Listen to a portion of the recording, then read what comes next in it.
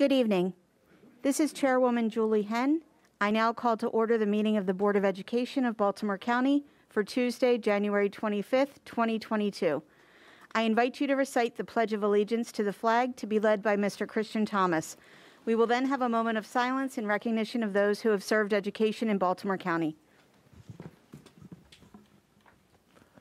I pledge allegiance to the flag of the United States of America and to the republic for which it stands, one nation, under God, indivisible, with liberty and justice for all.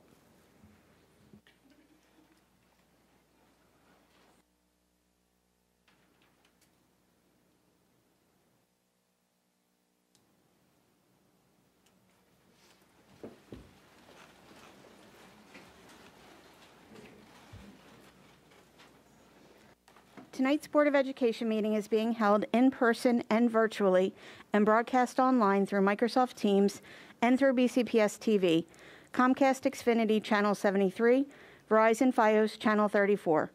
In order to efficiently conduct this meeting, all voting items this evening will be done by roll call vote. The first item on the agenda is consideration of the January 25th agenda. Dr. Williams, are there any additions or changes to tonight's agenda? Chair Henn, defer to you. From you. Yes, I would like to recommend to the board that item L, the unfinished business work session on the superintendent's proposed FY 2023 operating budget, be postponed, rescheduled to a later date.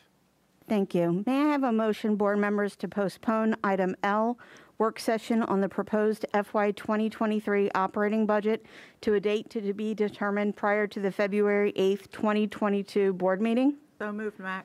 Second, Thank you, Rowe. Ms. Mack. Thank you for the second, Ms. Rowe. Any discussion? Hearing none, may I have a roll call vote, please? Ms. Rowe? Yes. Ms. Causey? Yes. Ms. Mack? Yes. Mr. McMillian? Yes. Ms. Jose? Abstain. Ms. Pasteur? Yes. Mr. Thomas? Yes. Mr. Offerman? Yes. Ms. Scott? Ms. Scott?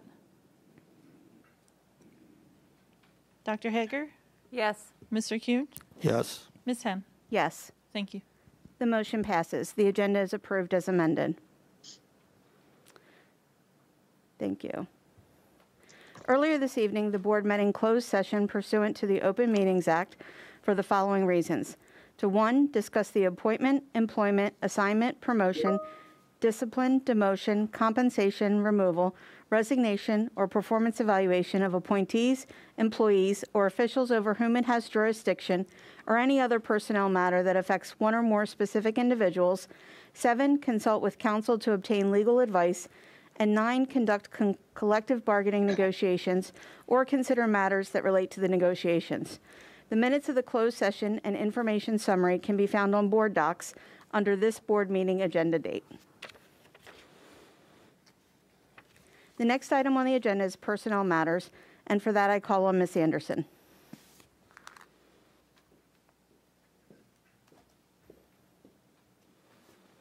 Good evening. Good evening. Good evening, Chairwoman Henn, Vice Chairwoman Pasteur, Superintendent Williams, and members of the board. I would like the board's consent for the following personnel matters: retirements, resignations, deceased recognition of service. Thank you. Do I have a motion to approve the personnel matters as presented in Exhibits D1 through D3? So moved. So moved, Offerman. Thank you. Thank you, Mr. Offerman. Thank you for the second, Ms. Mack. Any discussion? May I have a roll call vote? Ms. Rowe? Yes. Ms. Causey? Yes. Ms. Mack? Yes. Mr. McMillian? Yes. Ms. Jose? Yes. Ms. Pasteur? Yes. Mr. Thomas? Yes. Mr. Offerman? Yes. Ms. Scott?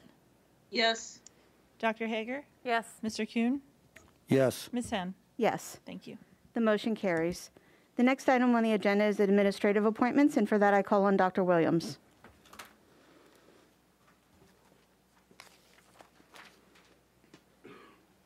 Madam Chair and Madam Vice Chair and the members of the board, I'm bringing forward the following administrative appointments for your approval. There are 5. Assistant Principal at Perry Hall Middle School, Chief of Schools, the Office of the Deputy Superintendent, Executive Director, Middle and High Schools, the Office of the Chief of Schools, and the Executive Director, Social Emotional Support in the Department of Social Emotional Support, and the Specialist in the Office of Teaching and Learning. Thank you. Do I have a motion to approve the administrative appointments as presented in Exhibit E1? So moved, Thomas. Thank you, Mr. Thomas. Do I have a second? Second, Ms. Pasteur. Thank you, Ms. Pasteur. Any discussion? May I have a roll call vote? Ms. Rowe? Yes. Ms. Causey? Abstain. Ms. Mack? Yes. Mr. McMillian? Yes. Ms. Jose? Yes. Ms. Pasteur? Yes. Mr. Thomas? Yes. Mr. Offerman? Yes. Ms. Scott? Yes. Dr. Hager? Yes. Mr. Kuhn? Yes. Ms. Henn? Yes, Thank you. the motion carries. Dr. Williams? Yes, our first appointment is Kenneth M. Burlett. I think he is in the room as the Assistant Principal at Perry Hall Middle School.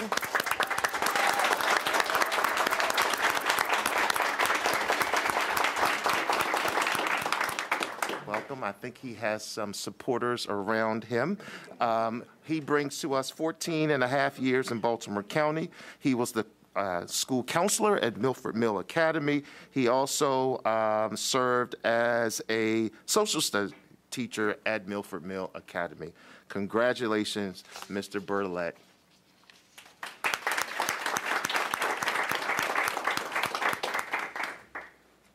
Our next appointment is Kimberly S.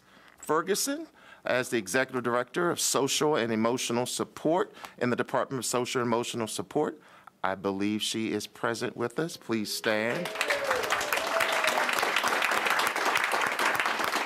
Previously, she served as the Director of Student Support Services. She also has 22 years of service in Baltimore City Public Schools. Congratulations, Ms. Ferguson. The next appointment is Jessica E. Grimm as the Specialist in the Office of Teaching and Learning. She brings to us 10.5 years of service in Baltimore County. Previously, she was the resource teacher in the Office of Teaching and Learning. She's also served as a special education teacher of inclusion at Lyons Mill Elementary, also the instructional support at Baltimore Highlands Elementary, and special ed teacher inclusion Baltimore Highlands Elementary, and special ed teacher at Westtown Elementary. She also had previous experience of 7 years in Carroll County Public Schools. Congratulations, Jessica E. Grimm.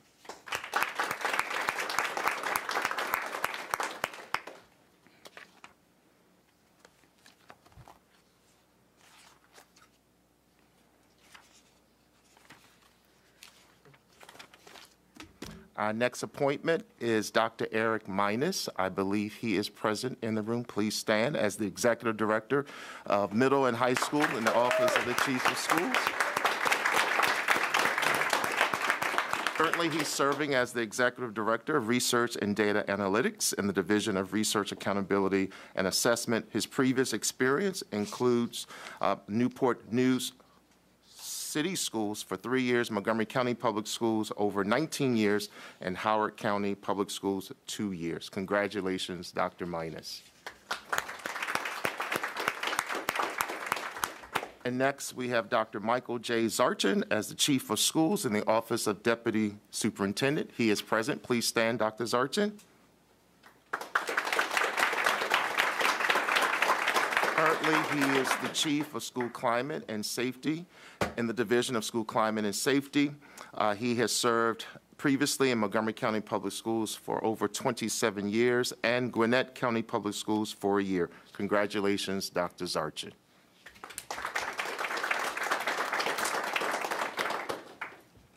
Thank you all. Thank you. The next item on the agenda is the report on board policies. This is the first reader for this policy, and for that I call on Ms. Lily Rowe, Chair of the Policy Review Committee. Thank you, Madam Chair.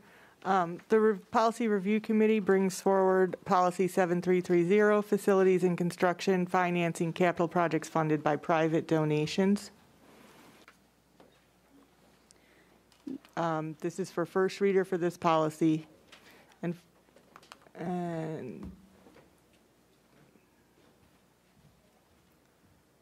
Thank you. May I have a motion to accept the recommendation of the Board's Policy Review Committee for Policy 7330?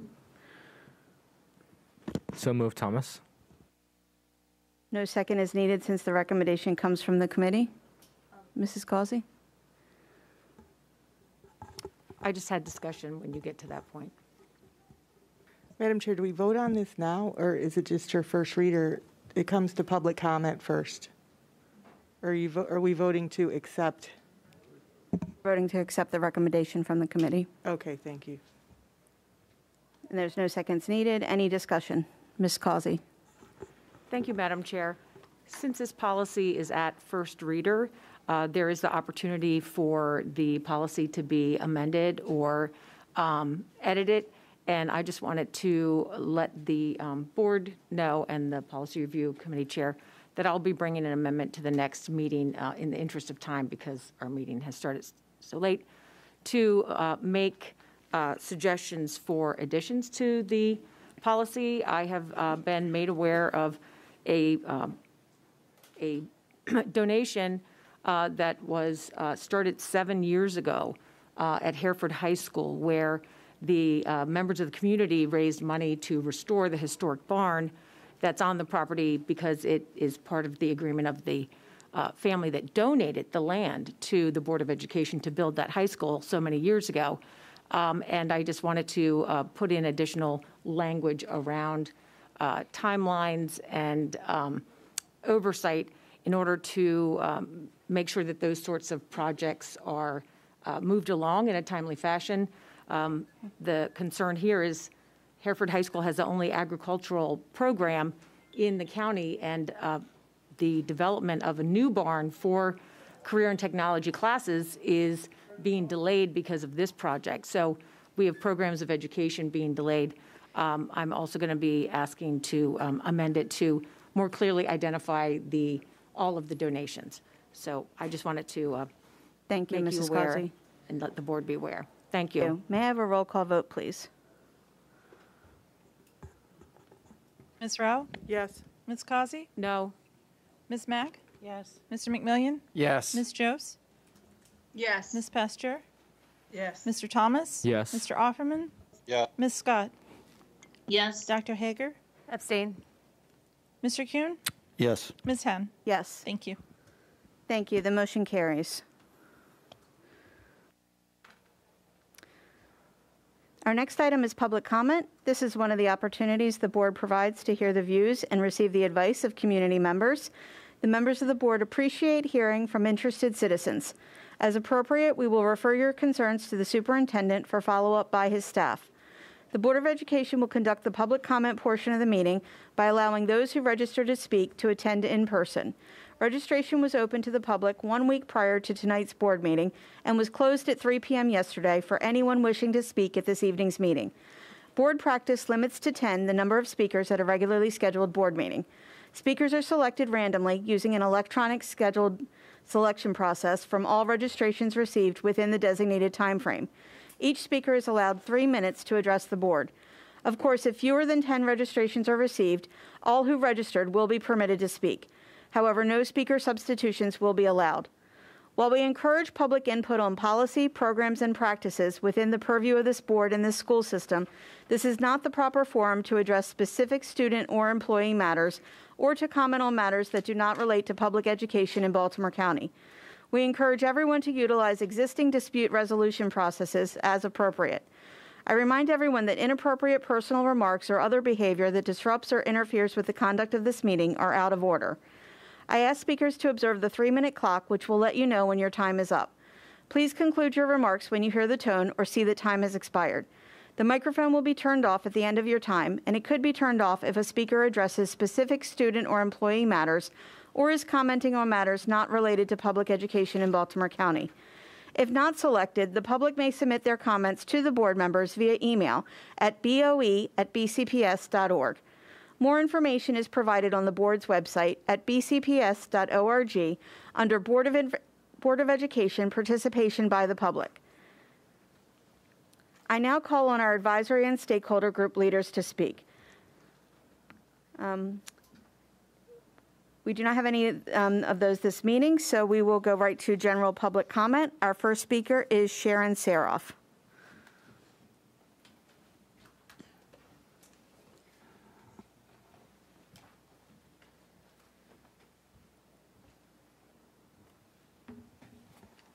Good evening and welcome. Good evening. Last month, I noted that several cities around the country were going virtual because of the continuing COVID cases. School districts across the country are starting to recognize the importance of virtual learning in situations such as pandemics and weather. States like Tennessee, who have a law against virtual learning, are recognizing that the circumstances of COVID warrant exceptions. When it is not safe for students to be in person in the classroom, virtual learning is an option. When weather prevents students from attending school for more than a couple of days in a row, as it did 6 years ago, virtual is an option. Last week, students from Montgomery County walked out of their classrooms demanding virtual learning because of their safety and health concerns due to the pandemic. I have heard similar from students in Howard and our own Baltimore County. What are we waiting for? I acknowledge the learning loss and the fact that virtual learning is not for everyone. But let me ask you a question.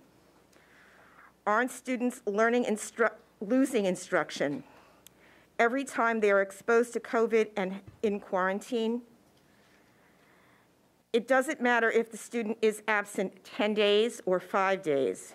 They are not receiving actual instruction, but they are expected to complete assignments.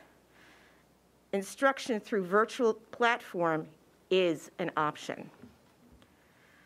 However, I am not here just to advocate for virtual learning. I'm here to bring to your attention an alarming trend. Since before the pandemic, parents of students with disabilities have found it increasingly difficult to have their input recognized and therefore get their children's needs met. In the name of least restrictive environment, students are being forced into general education classrooms or inappropriate placements. Schools and the offices of special education and compliance have resorted to bullying and intimidation to get parents to back down. When a parent doesn't agree or is persistent, the only recourse parents have is mediation, or if they can afford a lawyer, due process. There is no longer central IEP meetings to try and resolve disagreements. The new administration seems to be less interested in the quality of services and instruction and more interested in continuing the approach of one size fits all. Thank you. Our next speaker is Tadanisha Love. Good evening and welcome. Thank you. Good evening. Good evening, Dr. Williams and members of the school board. My name is Tatanisha Love, and I'm a school librarian in Baltimore County. Based upon the proposed budget for the fiscal year of 2022 through 2023, I would like to thank Dr. Williams and the school board for their continued support of school library programs in Baltimore County Public School System. By providing funding for school libraries, you are helping to ensure that all students succeed. School libraries provide resources to the entire school community through lessons related to research. School libraries are spaces that encourage inquiry. Through digital citizenship lessons, school librarians promote online safety and proper use of technology. Through the purchase of print and non-print materials, school librarians help to ensure that students have access to reading that is entertaining, informative, and engaging. Your continued support of school library programs is one of the reasons why the BCPS Office of Library Services has been nationally recognized for its innovative partnerships and leading-edge use of technology. In the future, please consider connecting with school librarians to hear about some of the wonderful programs they offer to students, teachers, parents, and other members of their school community. Whether it is co-planning with teachers, working with students on projects, or partnering with members of the community, I am sure you will be delighted by the examples of collaboration. And before I conclude my thank you for that, I would like to state that I would like for you to consider looking into virtual learning as an asset for students, especially in school communities where they're having high numbers of COVID cases. Thank you. Thank you. Our next speaker is Carol Vidal. Good evening.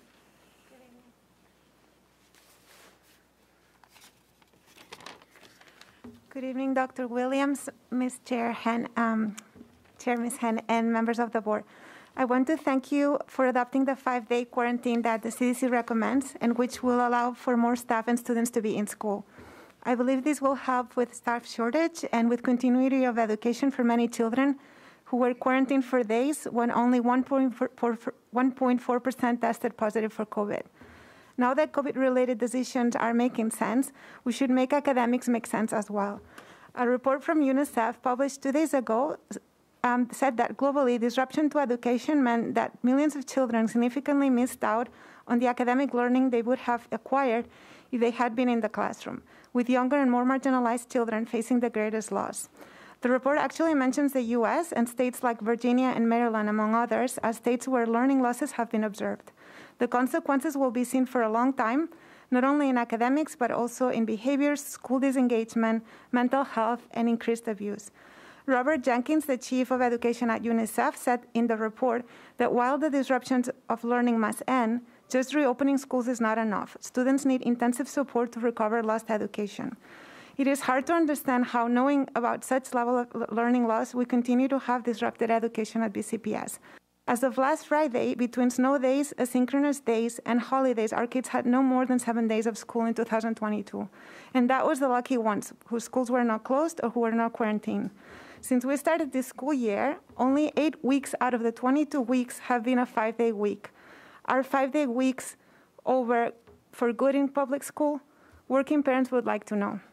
Our community is now calling these snow days rain days because they have been called at over 40-degree temperatures, and most had no snow on the ground. I have heard middle schoolers laugh at the situation, saying things like, well, it's supposed to be a delay tomorrow, but I bet they will call it a full snow day in the morning. Or this was supposed to be a snow day, LOL. We have yet to be informed about how we're going to make up for January 10th and January 11th asynchronous days, or what students are parents calling now do-nothing days. The Maryland State Board of Education wanted all schools to reopen for in-person instruction 5 days a week, according to the resolution approved in the spring, and any exceptions would require state board approval. Has BCPS asked for an exception? These days should not count as school days because our children were not in school. Parents who can continue to leave the system for many reasons, but most of them because of the answers to questions that go not answered. They have questions about endless prep time for teachers for very little instruction for kids, about in-person learning that continues to be delivered through a screen, and about closures that don't make sense for children. We need, again, to make the system child-focused and include academic outcomes as a standing board agenda item. Academics should be the guide of any school system, and academic outcomes would tell you that we need more. Thank you. Our next speaker is Robert Stankowski.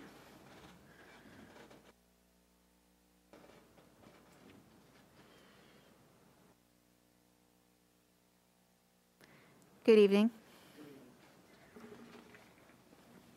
How you doing? COVID-19 is not going away. My name is Rob Stankowski. My goal today is to explain why we don't want to have any more school closures. No more mask mandates. Oxygen is your #1 antiviral. No PCR testing. The FDA just said the emergency approval was done away with January of 2022. You're segregating kids by those that are vaxxed and not having a PCR test versus unvaxxed getting tested weekly in order to play sports. There should be no vaccination requirement. What kind of public policy pushes children into anxiety and depression for disease that has little to no risk for them?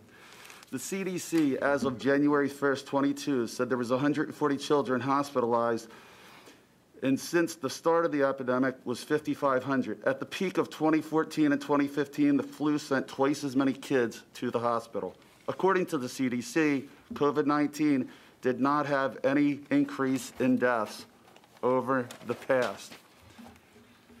Right now, we have testing that goes on in school. Kids get false positives. They're out of school for a period of time. They're mask wearing, lockdowns, pressure to get a vaccine. We're treating those vaxxed differently.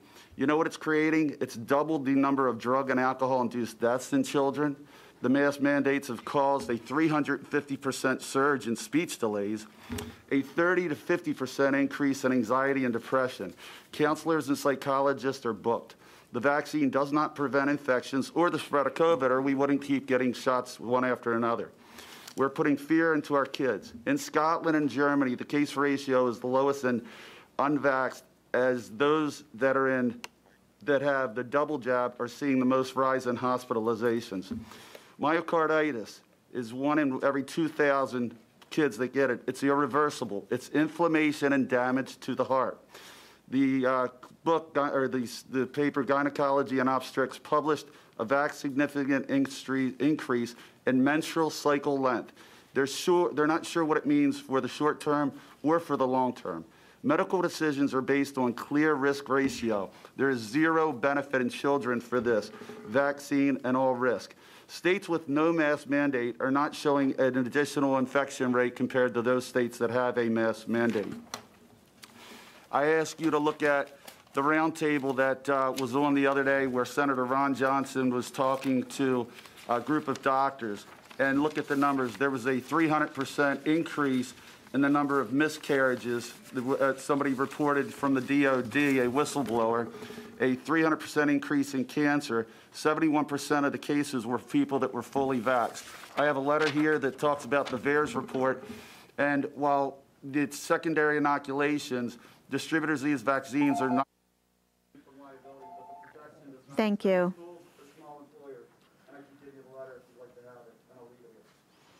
Thank you. Our next speaker is Lloyd Allen.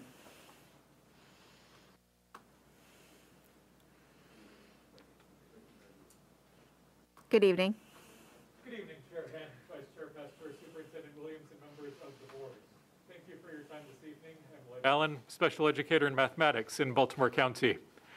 Recently, while my spouse and I were performing our morning ritual of antigen tests over coffee, waiting for our strips to display 1 line or 2, we heard some news.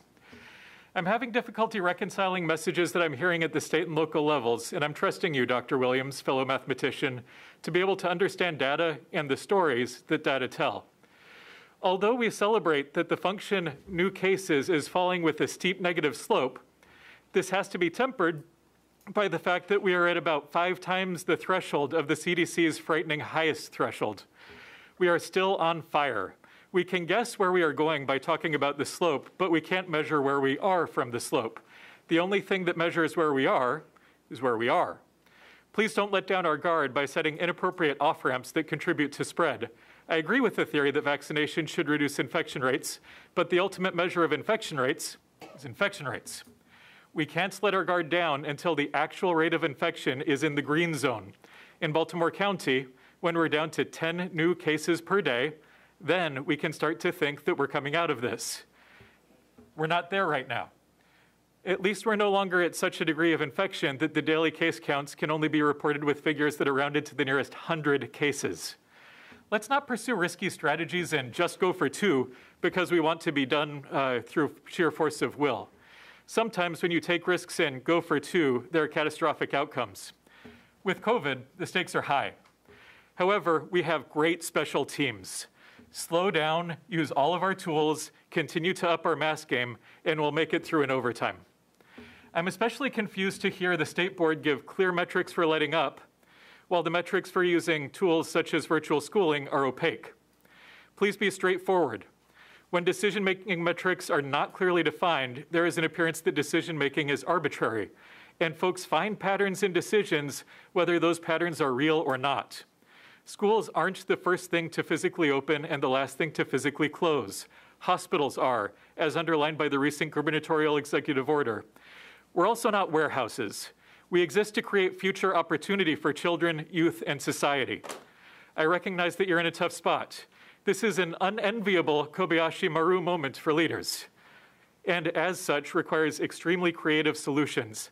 I look forward to that day in May, June, that Baltimore County has 10 cases per day, which will be a small enough number that we would be able to use tools like pooled testing to identify the pockets of smoldering embers and then have manageable contact tracing to keep those embers from starting a new blaze.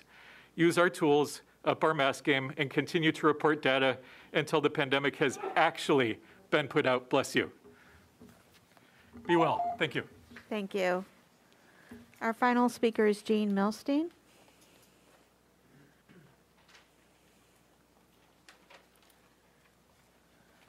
Good evening. Good evening. Dr. Williams and members of the board, my name is Jenny Milstein, and I am a paraeducator in a comprehensive high school. I want to talk to you tonight about staffing. I know you've heard it over and over again. We do have a severe staffing shortage, but it is not just teachers that we're short of. I am a paraeducator, and I work in a variety of classroom settings. Each of those settings has its unique set of challenges. However, some of the most challenging situations I found myself in this year are the classes of 30-plus students of all levels and abilities. These classes, art, physical education, and engineering, to name a few, are graduation requirements. Oftentimes in these environments, I find myself clarifying a concept to a student who needs help with calculation, at the same time as making sure that the student with sensory issues takes a break before melting down, while simultaneously attempting to listen to the teacher for next step directions. If that sounds like it's impossible, it kind of is. Additional adult assistants are staff members who work either one-on-one or in very small groups with students with higher support needs. These individuals are vital to the functioning of our schools. However, they are contractual employees who currently make minimum wage. Their jobs are challenging and, in the current climate of the pandemic, especially dangerous, considering they, 1, work very closely with students, and 2, do not have health insurance. Many positions remain unfilled, which means that paraeducators, teachers, and other staff members have to pick up the slack.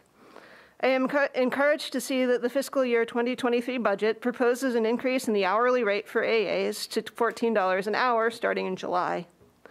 While this is absolutely a step in the right direction, I am afraid that it might not be enough. Until they either become part of the paraeducator pool or get benefits through some other process, we will never be able to recruit or retain enough staff in this area. Thank you. Thank you.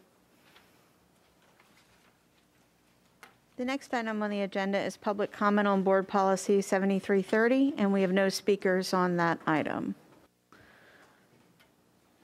The next item on the agenda is action taken in closed session, and for that I call on Mr. Brusadis.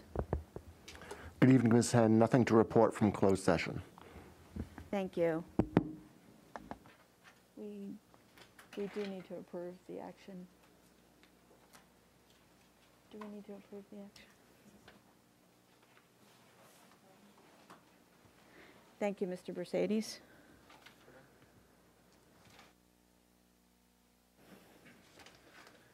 The next item on the agenda is the superintendent's update on COVID-19, and for that I call on Dr. Williams.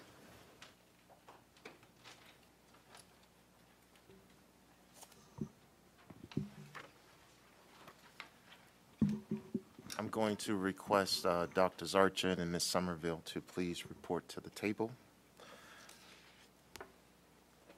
Good evening, Board Chair Henn, Vice Chair Pastor, and members of the Board of Education. I am pleased to present a brief COVID update to the board and team BCPS. My team and I will regularly update the board, our community, and Team BCPS during this time of change, and our partnership is critical to ensuring high-quality services to the students, staff, and families of Baltimore County. I think there is a slide. Thank you. Next slide, please. As a system, we continue with our efforts to recover, rebuild, and heal. While there continues to be signs that this year presents unprecedented challenges, our ongoing partnership remains vital to achieving our system goals. To that end, the public will find a virtual, This plan presented tonight is simply an update. Tonight, we are pleased to provide Team BCPS an update on our responses to COVID-19. And with that, we have Ms. Deb Somerville, Director of Health Services, along with Dr. Michael Zarchin to provide a status report. Next slide, please. Ms. Somerville. So it's a pleasure to be here tonight to give you good news. In the week that ended last Friday, January 21st, we saw a 60% reduction in reported cases in both students and employees. What we saw countywide is very similar. Our overall 7-day case rate has dropped from a high of 1,500 cases per 100,000 residents to, that was on January 9th, to 470 cases per 100,000 residents. The rate is dropping at about 40 to 50% each week. If we continue to drop cases at this rate, we are likely to be at the 100 threshold, which is CDC's transition from high to substantial by mid-February probably. And we could be at moderate transmission levels, which is below 50 by the end of February. There are no guarantees that rates will continue to drop this quickly, but we have good reason to be hopeful that by spring we will see substantially fewer cases of COVID. Next slide, please. You've heard Dr. Zarchin, Dr. Williams, and me say many times that we must and can safely preserve in-person learning. And to pick up on our previous speaker said, we must continue mitigation. Our website has been updated with resources to support safe operation. We've added a calendar to help folks understand the return timelines with the new quarantine and isolation guidelines. We are continuing to expand testing resources, both PCR tests for our students at the secondary level and home test kits for all of our employees and students. Our KN95 mask delivery is expected to arrive this week for supplemental masks, and logistics is ready to deliver those to schools upon receipt. Our team continues to have central office staff deployed to schools to prioritize in-person learning. Next slide, please. The final slide shows how the dropping rates in staff deployment is working to result in decreased numbers of schools and programs needing to operate virtually. It's good news. Next slide, questions? So we will continue to update the board and our community and Team BCPS during these times. And so we were asked to give an update, and this concludes our update at this time. Thank you. Thank you. Board members, are you taking any questions at this time? Dr. Williams? Quick questions. Briefly. I just want to thank the board members for emailing us questions or reaching out to Dr. Zarchin and Ms. Somerville. So I don't have any questions, but I'll turn it back over to you, to Ms. Chair again. Thank you. Ms. Rowe? I just want to say to the two of you and all of our BCPS staff and all of our nurses, thank you, truly. That you get beat up a lot in the community for trying to do the best job you can. And I appreciate that no matter what happens, you just keep moving forward. Thank you.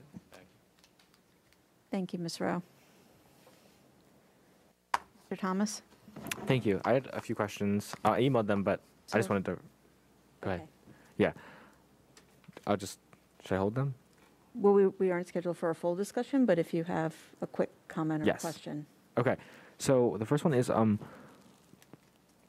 have we been able to distribute the testing, the at-home tests to the elementary school students who weren't able to pick them up on the 2 asynchronous days?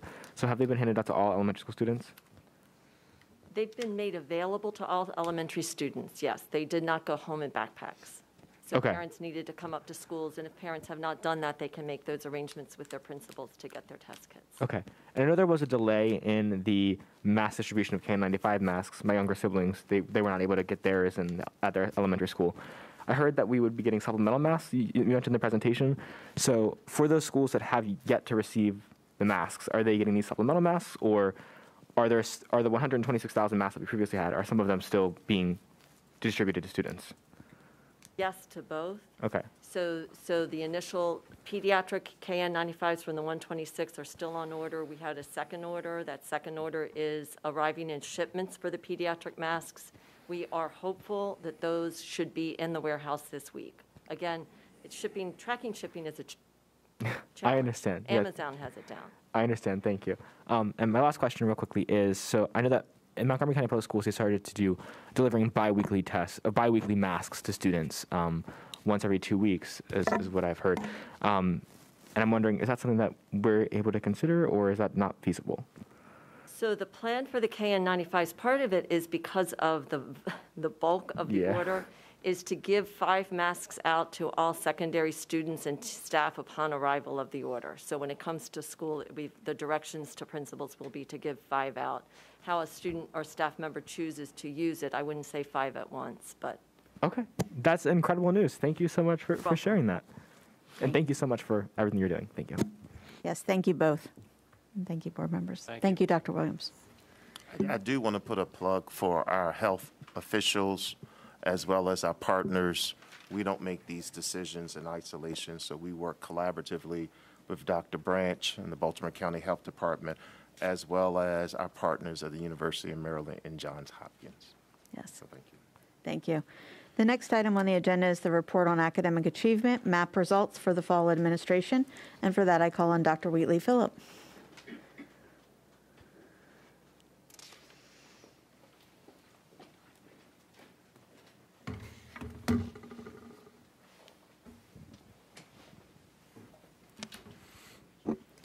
And team.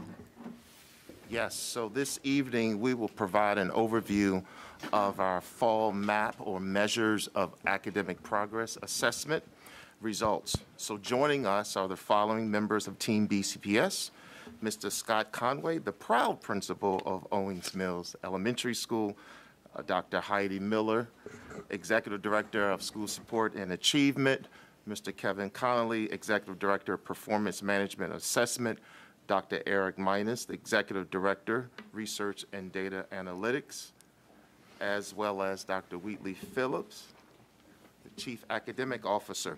The purpose of this presentation is to report reading and mathematics baseline data for students in grades 1 through 8 as we fully engage in face-to-face learning.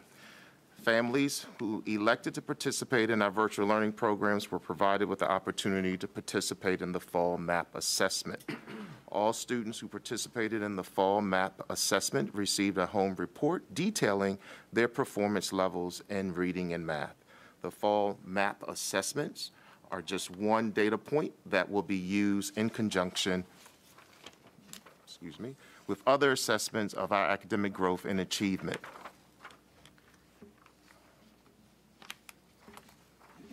They provide us with important insight in the current levels of student performance and acceleration needed for students to demonstrate skills which meet or exceed the expectations of college and career readiness grade level standards. Next slide. Thank you, Dr. Williams. The Compass Our Pathway to Excellence provides a system-wide focus on raising the bar, closing gaps, and preparing students for the future. Our dedication to ensuring our students graduate college and career ready is a thoughtful and research-based approach to understanding key metrics of student progress along their trajectory of learning across school levels. BCPS utilizes MAP assessments in reading and mathematics as one measure of student achievement and growth along the college and career success pathway. As we collaboratively developed the compass, research showed that students who scored at or above the 61st percentile on MAP assessments were more likely to score a proficiency level of 4 or 5 on the corresponding MCAP assessments in ELA and mathematics.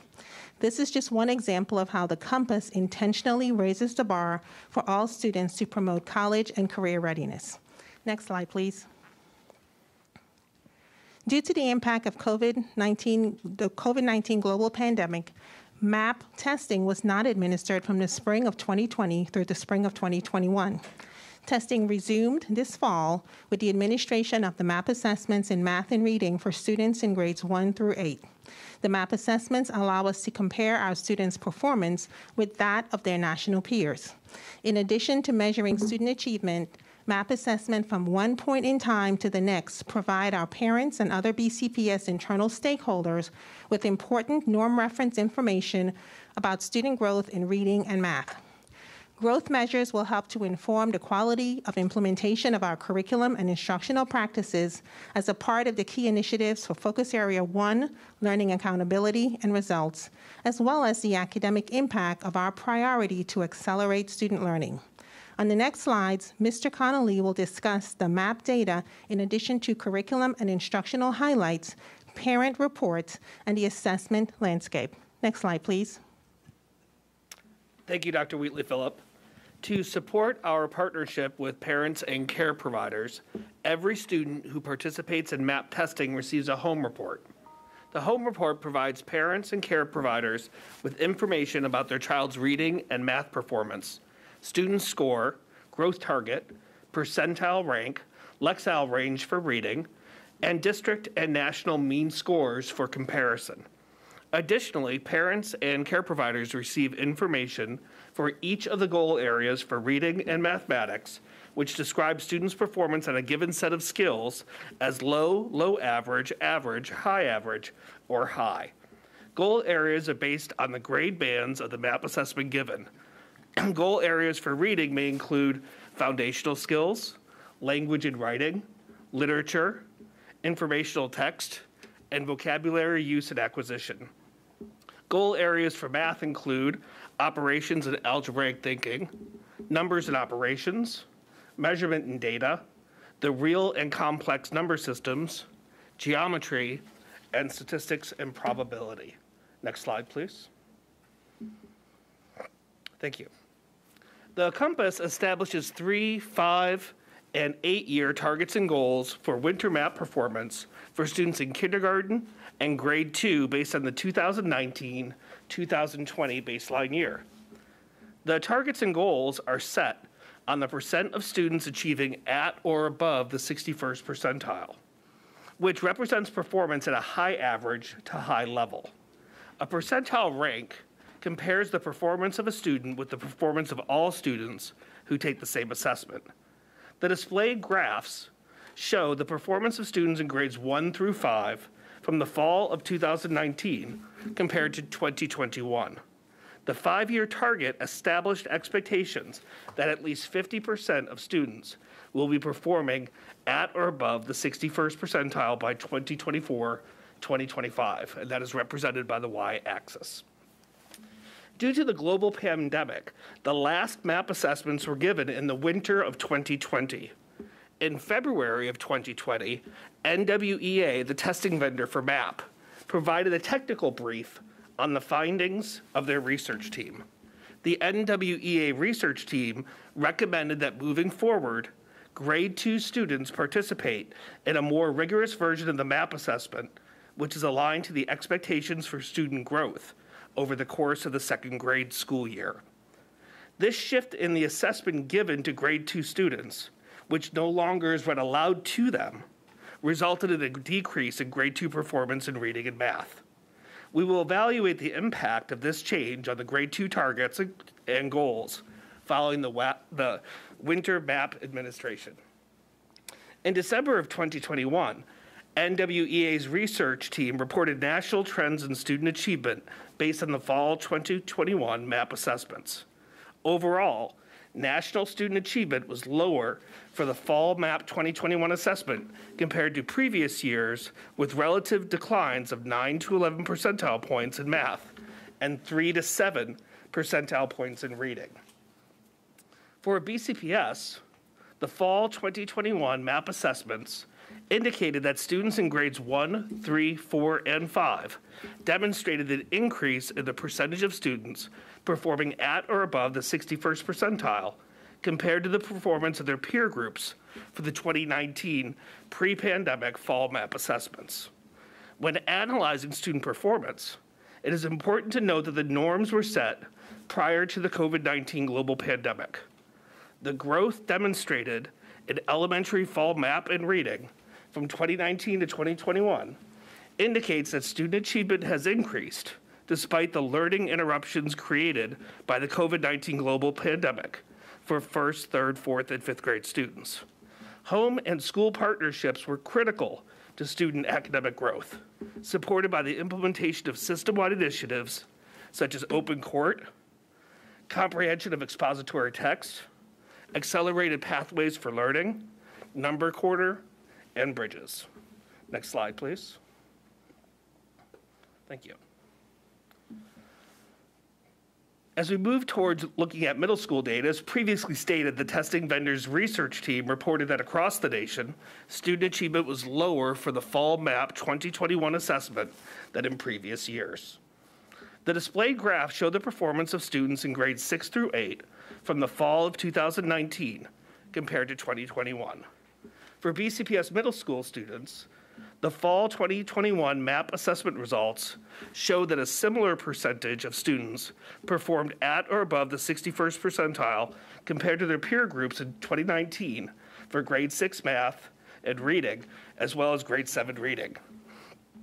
Yet compared to their 2019 peer groups, students in grade 7 demonstrated a decrease in performance for math, while students in grade 8 had a decreased performance in both math and reading. Middle school teachers and staff, working with school administrators and curriculum specialists, implement specific strategies to increase disciplinary literacy, working on best practices in teaching and learning, and using instructional approach to support students such as Elevation and AVID. Illustrative Math, a new initiative for this school year, is designed to further enhance student growth and achievement in mathematics. We know that there is much work to be done across grade levels to accelerate student learning, to meet and exceed our high expectations for student performance. Our commitment to rigorous 3, 5, and 8-year targets and goals for students across grade levels serves as evidence of our beliefs and actions to raise the bar, close gaps, and prepare students for the future. We thank you, parents and care providers, for helping your child with their schoolwork, supporting student participation, an extended day, and extended year learning opportunities, and serving as powerful partners to support student learning. Together with school staff, this critical partnership supports the instructional growth and social emotional well-being of our students.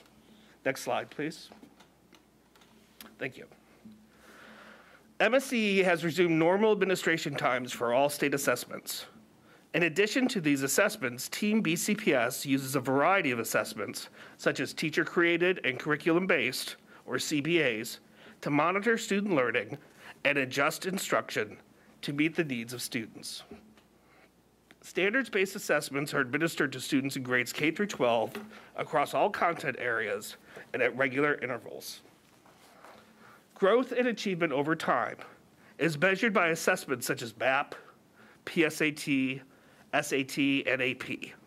Career and technical education certification exams further evaluate student mastery of specific skills based on benchmarks or industry standards. This evening, we highlighted the results of the fall MAP assessments. The winter MAP testing for students in kindergarten through grade 8 begins on February 14th, 2022. The results allow us to compare student growth from the fall to the winter and student performance of peer groups across the nation to our students, while informing teachers about instructional pathways to accelerate and enhance student learning. In the spring, we will provide an update on student growth and achievement based on the winter MAP reading and math assessment results, the use of MAP data at the system level and in schools to inform instruction and measure progress, as well as how MAP data supports our partnership with parents and care providers to inform student growth. On the next slide, Dr. Miller will discuss how Focus Area 1 is operationalized at the system level through the Division of School Support and Achievement. Next slide, please. Thank you, Mr. Connolly. From the system level, as executive directors of school support and achievement, we support principals in using MAP as one of multiple data points to support teaching and learning. As shown in the previous slide that reviewed the assessment landscape, schools administer curriculum-based assessment, teacher-created assessments, and provide checks for understanding during the classroom lessons to determine the strengths and needs of students. As you know, every school has developed their school progress plan to create a roadmap for improvement. Elementary and middle schools use MAP as one data point to guide the development of the school progress plan and to develop action steps from the BCPS teaching and learning framework. Professional development for staff is then planned to build the capacity and skill set of teachers.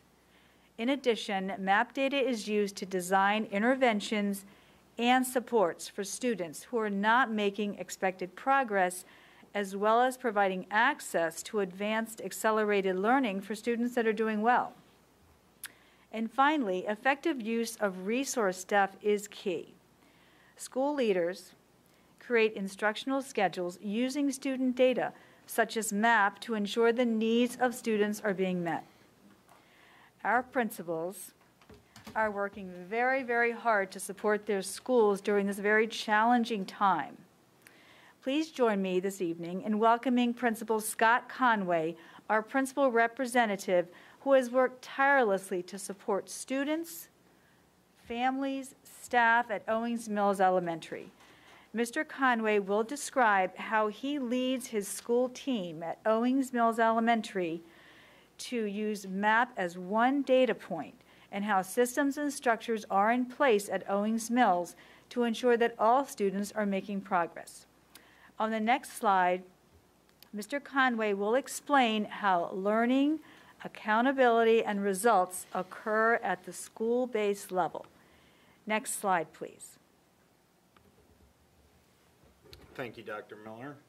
Thank you, Dr. Williams, board members, and all BCPS leadership for your continued support, especially in this challenging time.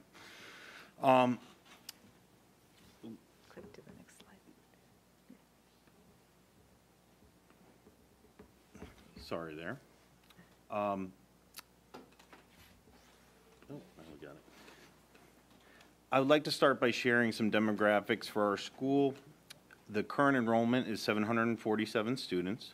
We are one of the largest Title I elementary schools in BCPS. Our diverse and amazing students are represented by approximately 35% Hispanic, 60% African American, and 5% varying student groups. About 30% of our entire school population receives ESOL services at this time. So some about MAP. Students in grades 1 through 5 take the MAP in the fall. Students in grades K through 5 take the MAP in the winter. And then finally, students in grades K1 and 2 take the MAP assessment in the spring. The MAP assessment for math is administered in 1 day online. This is also the same for reading. As Dr. Miller indicated, MAP is one data point in conjunction with in-class data, DIBELS, reading and math curriculum-based assessments, and Fontes and Pinnell, which determines reading levels for students. And then we use that to support our students, that data. We're especially proud of the teamwork that exists in our school. We have systems and structures in place to look at student data and determine interventions, acceleration, and advancement. Our instructional leadership team meets on a weekly basis to look at student data across all grade levels.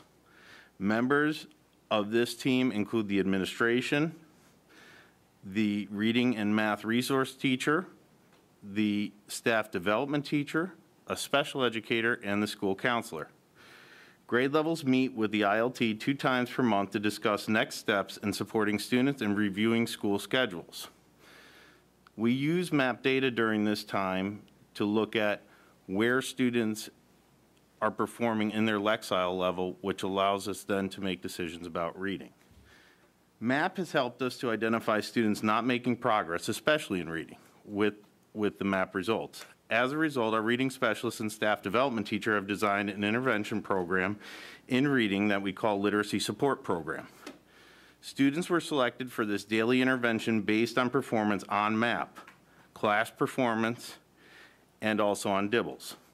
We currently have almost 50 students in grades 1 through 3 who participate in this daily intervention that focuses on reading fluency, comprehension, vocabulary, and writing. 100% of students have made growth in their reading level, and we are thrilled about this. I invite any of the board members to come and see this program in action. On the next slides, Dr. Minus will discuss the system resources that are available to support the use of data to inform our decision making. Great. Thank you, Mr. Conway, and thank you for the work that you and your team are doing on behalf of the students that we serve. Good evening, everyone. As part of Dr. Williams and Team BCPS's commitment to transparency, the school profile dashboard has been publicly available to all stakeholders since March 2019 through our bcps.org site. The school profile dashboard, which is updated annually, provides a wealth of information about our schools, including academic achievement, climate, and demographic data, as well as more operational information, such as operating budget, building utilization, and the number of teachers. Parents and other community stakeholders are encouraged to access the BCPS public dashboards, as it is an outstanding resource in providing a high-level view of multiple system data points and accompanying information. As a complement to the Highlights tab, there are 3 additional tabs that provide additional academic achievement data, including MAP for elementary and middle schools, the Maryland Comprehensive Assessment Program, or MCAP, for elementary, middle, and high schools, as well as PSAT and SAT data for high schools. We look forward in the very near future to providing additional upgrades to support parents and other community stakeholders in navigating these robust resources. The school profile dashboard is available along with the COVID, facilities management, Compass, and stakeholder survey public dashboards through our bcps.org site. Next slide, please. Thank you. The MAP fall data shared today in our presentation and the data report provides us with valuable baseline data as we work to heal, recover, and rebuild. We will examine and share the additional fall data points to support our understanding of current levels of student performance in relation to standards-based achievement from the Maryland Early Fall Assessments and Readiness Standards for kindergarten students. We will also have winter and spring MAP administrations to provide additional data on student growth and achievement. The assessment results will support our understanding of priorities for student learning, growth of students over time, and areas in need of continued acceleration. Throughout the 2021-2022 school year, Team BCPS will continue to provide regular updates on how our students are progressing. Some of these upcoming reports include college and career readiness, advanced placement, and course grades, to name a few. These reports are available on the BCPS key reports on our website, and new reports will be uploaded throughout the year as data become available and shared. Next slide, please. And finally, the attached slide just displays a timeline of the academic achievement report scheduled to be presented to the board and public throughout this school year. And we thank you for your time and engagement this evening.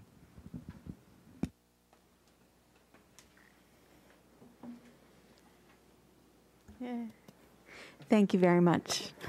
Board members, at this point, I'll open it up to questions, comments, discussion.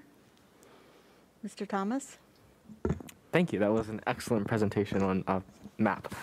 So I only have one question, and that was about the second grade math, reading and math levels. Those were the only consistent. Second grade was a consistent decline in all of the areas, and everywhere else had at least one increase. Do we know what specifically about second grade? Any ideas as to why that would have such a decrease in every category? Yeah. So, thank you. Prior to the fall administration of the 2021 MAP assessments, second graders took the K through second grade MAP test, and that the items were read to students. When NWEA did some research based on knowing that they were renorming and looking back at about 7 years worth of data, they had recognized that the typical second grader needed to be on a different scale to properly show growth over the course of the year. Right. So when we moved students based on the recommendations from one assessment to another, about 84% of our students, we expected to be in that range, and we expect about 16% of our students not to be. It's just a statistic that they're in a growth trajectory. That is why we saw a dip. And if you look at second grade data overall, you can see that where they actually performed is more aligned with where everyone else was performing versus being an outlier, which is what they had been previously. Okay, thank you. That makes a lot of sense. I've heard of that before, but I didn't remember. So thank you so much. You're welcome. Thank you. Dr. Hager, Ms. Mack, and then Ms. Pester. Trying to unmute my computer. That's not going to help me. Thank you so much for that presentation. I really appreciate how much work goes into preparing these data reports so quickly. And I know that you probably have all kinds of analyses you want to do that you just had to pull together some histograms, so I appreciate that. As a parent, I really like MAP tests, to see them come home and to see the growth. And I personally am a big fan of the MAP test.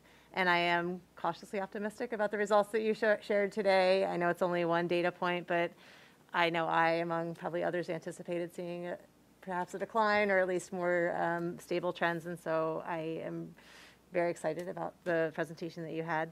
A few things that I know I would like to see in the future, perhaps. The way that I know we have a report as well on board docs, I don't know if that's been made public, that also outlines data by race, English language learner, farms, and things like that.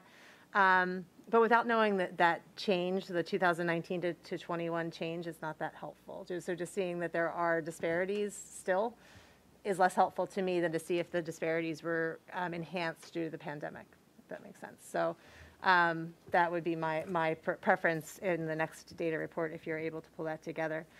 Two quick questions. One is, were the numbers of students that took this test similar? I know that we had a decline in enrollment, but generally similar in the fall. Were there any reasons that students didn't take it or anything? So Appendix A lists the student participation, and we're hovering between 7,800 students and 8,100 students, which mirrors typical assessments that we provide for MAP. Okay, good. I saw that, but I didn't have, again, the reference, so I didn't know what I was comparing it to. So thank you. That's really helpful. And then I saw that we had set our goals for grades 2, 5, and 8, which I thought was really interesting, given the grade 2 test issue. We're never really going to know how we've done with 2. 5th grade looked pretty on par, and then 8th grade is the one, right? That really stands out as an area where we've declined. And having an 8th grader, they're the ones who didn't get, they missed like most of middle school because of the pandemic. They really were affected. Have you guys thought more about the 8th grade scores and have any thoughts on kind of a specific intervention? Let me respond. When we developed those benchmarks, 2nd grade, 5th grade, 8th grade, that was pre-pandemic. So we were looking at those transitional years, the transitional years in elementary and then transitional year before they get to middle school in 8th grade, before they get to 9th grade in high school. And so these are the conversations. I just love these questions because these are the questions that we raise. You are really demonstrating the work that happens in every school to really drill down and ask the questions. And so I just want to reference why we singled out 2nd grade, 5th grade, and 8th grade. Those were a part of our compass pre-pandemic. And then the question, and thank you, Mr. Conley, because that question is what we were asking about second grade and what we may have to revisit because of the change from NWA. But anything else from the team wants to add? As far as the 8th grade data piece, yeah, when we compared our data, and we had these discussions as well internally before bringing it to you, to the NWEA in December 2021, they produced their results nationally. We were pleasantly surprised. Not only did we have some growth when they were showing loss, across the nation, even our areas where we had a dip due to instructional interruptions wasn't as significant as their average. One of the things to take a look at in the very beginning of the report are the actual RIT scores. Our RIT scores are slightly below national norms. So what that really means is that while we didn't fall as significantly, we fall marginally or even made growth, that shows us that we're on a trajectory to accelerate. And that's the big piece in all of this, is that we have by 2024, 2025, the opportunity to have 50% or more of our kids as our target, our goal, at or above the 61st percentile. That's shifting a bell curve, and that's going to require a lot of work. I'm really excited to get to the winter piece so we can see where it's really working. And the initiatives that we put in place, some were started last year at the elementary level and middle school, and some were brought in this year. And so the curricular impact of our collective efforts hopefully will be demonstrated as we're looking forward to that winter data. Thank you so much. You're welcome. Thank you. Ms. Mack? Thank you. Thank you very much for this information, and I'd like to publicly thank our schoolhouse staff, our advocates who pushed for evidence-based curriculum for many years, and for the CNI staff for implementing things like open court, bridges, et cetera. My first question is just a format question. Is there any relevance to the y-axis going to 50 and not to 100? Yes, that is the goal that we set for the 2024-2025 school year, that we would have 50% of our kids, because we're not talking about 100% being above the 61st percentile. 100% is represented by a bell curve. So what we're looking at is what the goal target is in reference to actual performance. Okay, thank you. And then you mentioned, and Mr. Thomas asked for clarification, that this was the first time that second graders were not allowed to have a reader for the fall administration of MAP. And we think that that is contributing to the decline in the scores. To ensure that we have an apples-to-apples comparison, will the second graders taking both the winter MAP and that same cohort of second graders taking the spring MAP also not have a reader? So the readers, the have platform it read to them, rather. Correct. The platform itself doesn't have reading for all students. Students that receive that as an accommodation absolutely have a reader provided to them. So we're talking about the majority of kids taking the assessment. Prior to this fall assessment, we didn't have baseline data as a reference due to the global pandemic from first grade. So the way that the research works with NWEA is that RIT score really drives where a student goes next. So if a student is performing below a 170, which is the beginning of first grade, they would actually go back to the K-2 assessment, where students who are above that level are on the range of second grade learning, they would be staying with their 2 to 5. So the majority of kids, about 88% of our kids, we would anticipate, based on data from 1920, would continue on this trajectory of the 2 to 5 assessment.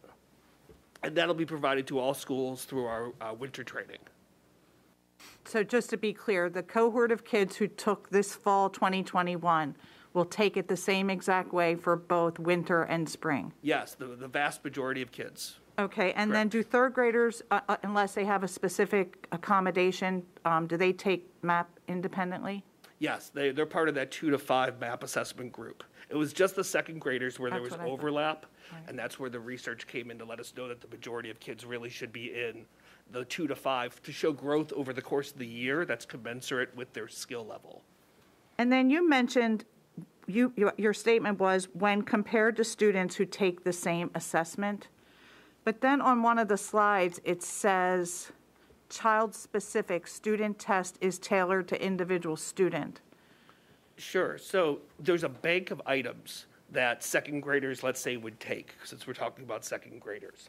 An entry-level item is designed to be adaptive. So it's going to say, okay, this is what you're doing in math for operations. You're able to solve this problem. Depending on how a student does, it'll make it more difficult or it'll make it less difficult. And math typically has 47 to 53 test items that the goal is to get the kids right in the middle, half right, half wrong. And that's how it's adaptive. So the kids do start on the same pathway, but then the tests adjust to them based on what they get correct and what they don't get correct. Okay, that's very helpful, and thank you. And I'd like to, Dr. Hager said that as a parent, she likes MAP. I often hear teachers say of every assessment that they give students, they find MAP to be the most helpful. And I really appreciate this information, so thank you. You're welcome. Thank you. Ms. Pasteur? Yes, thank you. Thank you so much for this presentation and the way it's laid out. I want to address my question or comment or whatever, both to Dr. Williams. As you navigate your way through the compass, because all of this is attached to the compass, and you're looking at the efficiency report, I think that the information we were given tonight goes to this thinking in my head, that sometimes we say more is not necessarily better, but I'm now saying not only is more better, but it's critical. So with the questions that were asked, in order to make sure that we have equity school by school, because all of this is going to be looked at by the schools, every school, it is imperative that we not reduce the executive directors for middle school and high school. I'm suggesting even looking at separate ones and not a lump if possible, in order to move all of our administrators, our people in our schoolhouses to help move our children.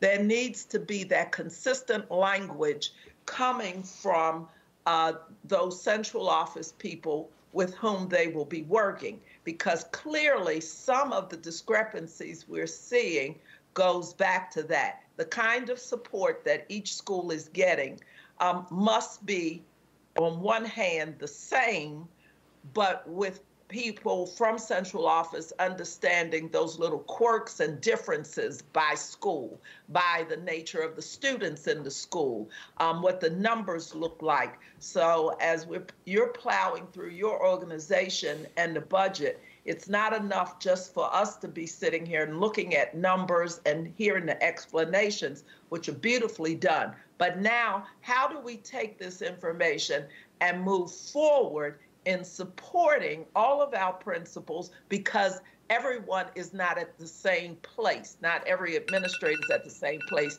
or as gifted. Thank you. Thank you. Ms. Joes? Thank you. Thank you for this presentation. The MAP scores that you sent home, it's something that I also look forward to, and most parents look at these MAP scores. Are the MAP scores sent in languages other than English to parents? And my second question is, you talked about the intervention that you have a team, I believe the instructional leadership team, that looks into the data for kids that are, I guess, falling behind. Could you explain that in a little bit detail? How does curriculum instruction, your office, and the school's team coordinate for those students that don't have parents advocating for them? So, Okay. Mr. Conway, why don't you address that? I can directly talk to you about it on the school level. So obviously curriculum and instruction helps us with, they design the curriculum for us to utilize with the kids. But as far as MAP, I have access to those scores directly. The DRAA office, as they went through, has all that available to us, but I can actually use the website to go in. There are several ways that I use the data. I explained to you about the intervention program. Our team is made up of instructional leaders within the school. So I have my own team. I have different members from each one. So I have my assistant principals. I have my staff development teacher, who's a leader in the school. I have reading resource teachers that include my reading specialists, math resource teachers, and a special educator, and we take the scores and look at it as a whole. So when I use MAP, I can look at it by the school. What area am I lacking that I need to provide professional development for my teachers? Do I need one for a specific grade level? Do I need one for the school as a whole? Then I can look by class with teacher. Is there a teacher that just needs professional development provided only to her or him? And then I can look at individual students and see that's where we look at the students, and I use that as one section. So we use the Lexile scores, which kind of gives us in range with classroom performance, classroom assessments, where are students reading, who's really reading below the standard that we want, and then we look at that to form groups of students that, you know, who needs intensive support, who needs some supports that maybe we can provide where we can they're just barely off the grade level with an extra push to beyond. It also gives me a look at students that are performing above the grade level. And are they, there's different reports in there that show me, do I have a student that is high, but they're not showing growth? So they're already at an academic achievement level that's above. Am I not doing the right thing in my school that I can push them forward? So there's a lot of various different things and ways that we can utilize it. Now, it's only one piece, so you got to couple that together with a lot of other things, and you have to have open discussions, and you have to have those discussions in terms of each individual student. But we've been able to put together the intervention programs based on reading, and it's our kids that are, you know, not quite there, but just there, and then we use programs provided by the county, Dr. Williams, things like that, to then put together and really try to move them along quicker. And like I said, anybody can come and see the program in action, how we split it up, what we do. We attack various reading necessities to create good readers. And I'd like to add on to Mr. Conway's comments. The principals, one of the most important things is that every classroom has effective teaching, like effective first instruction. So if our teachers are teaching to their highest level, that will translate into, you know, higher test scores altogether, but the students are learning. So again, you know, reiterating, it's one data point that we look at, but principals also, you know, use the teaching and learning framework created by Curriculum and Instruction and all of us on the ED support team to guide instruction and to look at those best practices and make sure they're happening in the classroom.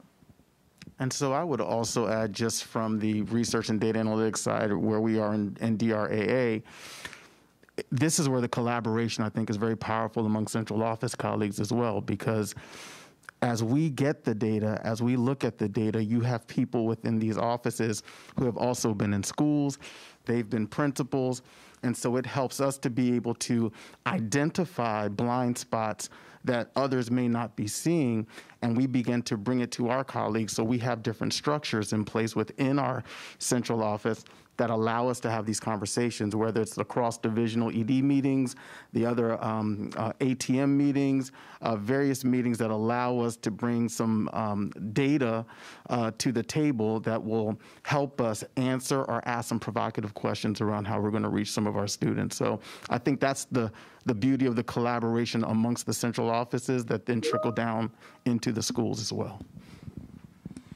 Thank you for answering that. That was well answered. Thank you so much. And you keep talking about inviting board members to come visit what you do. Where could we come and see how you're doing this great collaboration? Owings Mills Elementary School, right on Reiserstown Road. You'll see me in the morning waving cars in. Come on in. All right. Well, thank you so much. Thank you. Mrs. Causey? Thank you for this presentation. We really appreciate it. I had a quick question. What method of assessment is the MAP given in this year, and then was it consistent with previous years? Yeah, so the assessment is consistent. The item bank is based on our Common Core state standards. That came out, I believe, in 2015 when it was renormed.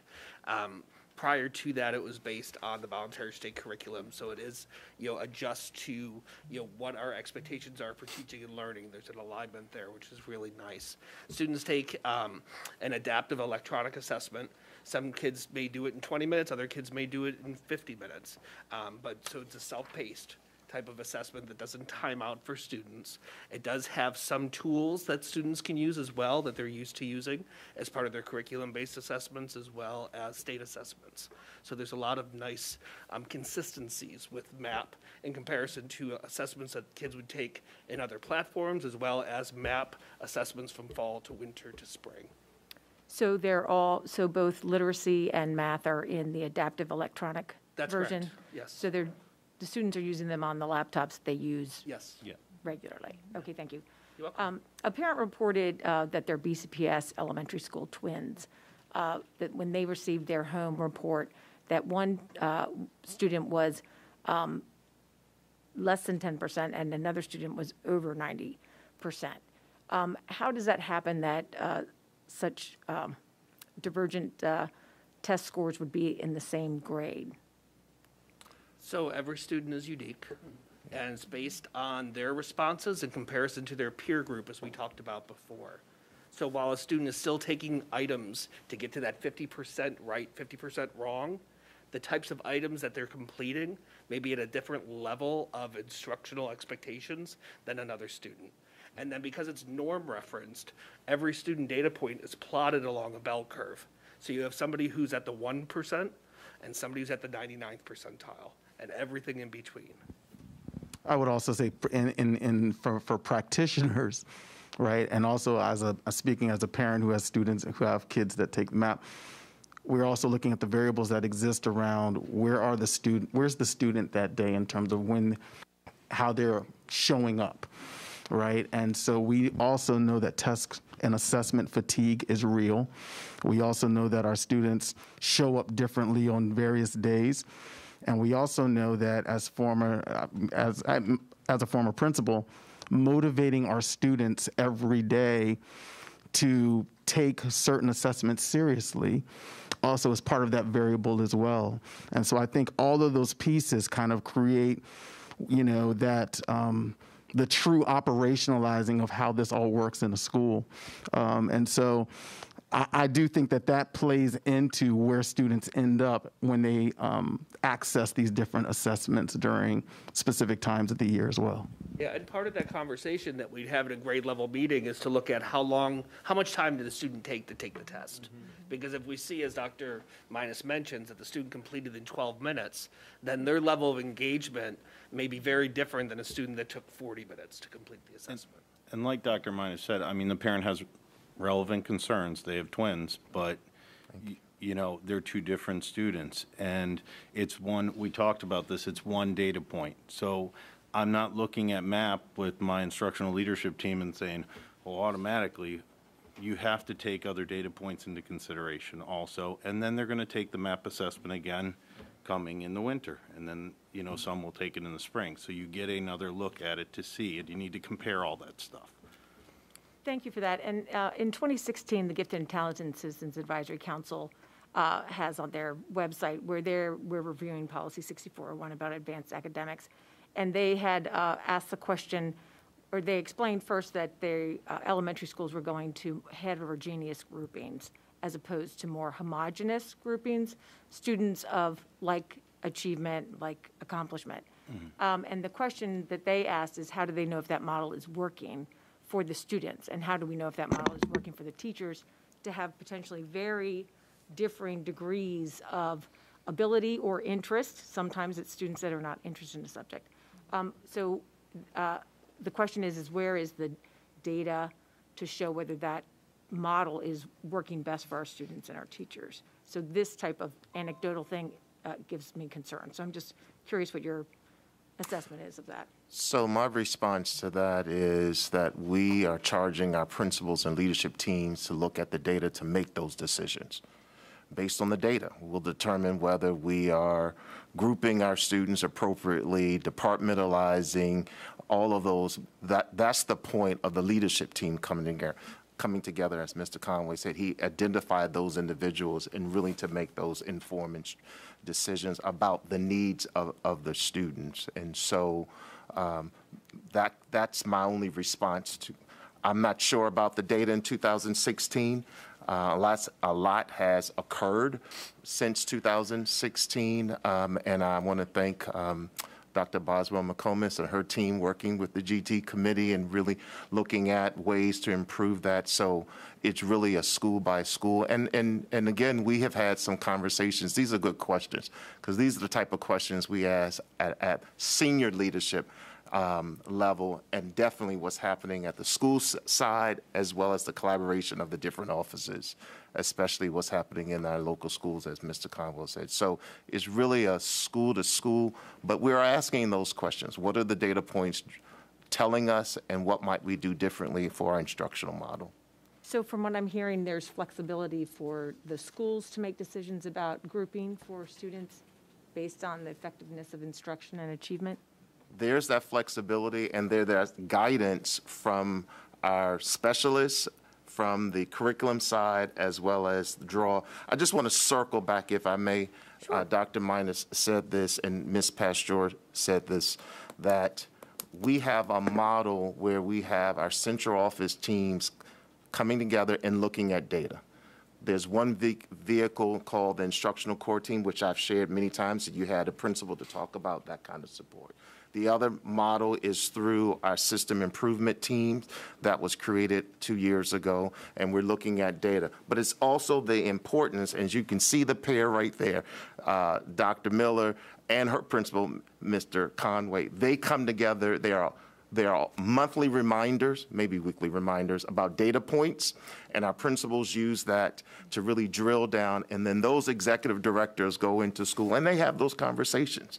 And so that collaboration is going to get us to move these data points at various levels to see a change in the system data, and it's all tied to the strategic plan. Thank you very much. Thank you. Thank you. Mr. Kuhn? Thank you for this presentation. I'm looking at the overall report, and there's a lot of data in there, and there's a lot of variation from school to school. But what's important, specifically, Principal Conway, is what you have access to and what you can do with that data. And do you have the people that you need to address the needs you're seeing in your school? Because we can sit here and talk about data all night, and we will, because we love data. But at the end of the day, it comes down to, are your children learning, and what can we do if they're not? Do you have what you need? I absolutely have my staff, and I find that to be school leadership, to take the resources that I have available and make determinations for my school that puts people in the right place where I do have needs.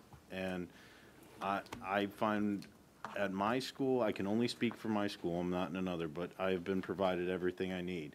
As far as for MAP itself and what it provides for me, again, it's a small piece, but in the data there, it gives me access to look at kids that are struggling, kids that are also above the line, and who are excelling. Our goal, right, is to accelerate everyone, so I need to take that data, couple it with others, and then use that data to put programs in place for them. So I guess my answer to you, yes, I am provided what I need, but it's still up to the school to make instructional decisions that benefit their kids, and every school's different. My school's not the same as a school that's even 10 miles down the road from me. Right. It's very clear, looking at the data, that the schools are not the same.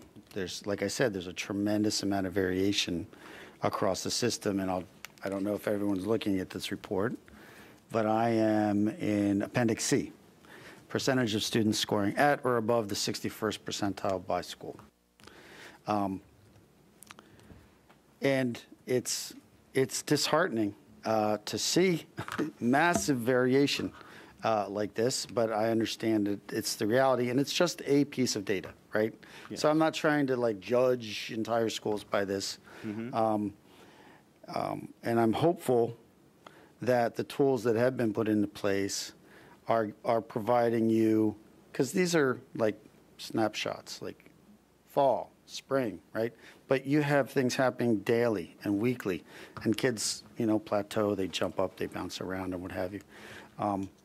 But I want to know that overall your team is seeing the student for where they are and providing them with the tools that they need to grow. And if there are things that are missing, we're in the budget season, it's prime time, and I know we've thrown a lot of money at more folks and what have you. But the question is open, and hopefully everybody out there is engaged to say, here is something else that we might possibly need. Where can we focus and provide? So if I remind the board, based on a direction from you to survey every principal, we did just that. And the principals were able to prioritize just what they would like to see in the budget. And Mr. Kuhn, I guarantee all 176 principals are good advocates for their schools. And they would come back to the executive director and say, looking at my data, or the executive director may make some recommendations to look at programming differently, scheduling differently, and looking at resources, and sometimes even requesting resources. And so I just wanted that's the work that office does with the schools. They have those conversations, but our principals will be advocates for their own schools, and they also know sometimes they have to look at those other resources in terms of partnerships, collaborations with what's within their community, their PTA, their student leaders, and so I appreciate that. That's what we chose Mr. Conway to come for. He's not afraid to advocate for his schools. I'm guaranteed the other principals as well. They see the need. They will ask the question. We will ask the question, what can we do differently? And again, this is one data point amongst many. I appreciate you making that reference. Also, we want to see, this is really data points for the teacher. MAP is really about the instructional model and strategy within the classroom. And so we have found that we've heard today that how the leadership team will come together and talk about the work that is happening in the school level, and then to talk with the staff about what might be done differently. So I appreciate your point about having the resources necessary for every school. Yeah. Thank you. Mr. Brasides, does Ms. Mack have any more time? 20 seconds. 20 seconds. Ms. Mack, do you want to use your... Mr. Conley, I'm going to make this quick. You mentioned Fontes and Pinnell, and there was a study that came out at the end of last year about the fact that it is not as effective as it was previously thought to believe, but it sounds like your strategy is built on Fontes and Pinnell. So could you touch base on that, please? It's more on classroom-based assessments than that. That was just one of the things back in the time that we used, but it's more performance-based within class, looking at, like I said, Lexile with MAP, where students are reading, taking that. I know there was a study with that, so that's not the only thing. I was just trying to compare some different things that have been used in the past, as data points for making decisions for the groupings we've had. We just level kids. We do use it for some. It's just one look at it for levels of where they are, and compared to Lexile, also compared with classroom performance. So it's not anything based. We need as many different data points as we have to make the best decision for kids. So thank you. Sure. Great. Thank you. Thank you all for the outstanding presentation. Appreciate your time. Thanks. Have a good evening. Have a good evening. The next item on the agenda is consideration of the FY 2023 County Capital Budget Request. For that, I call on Mr. Saris and Mr. Dixit.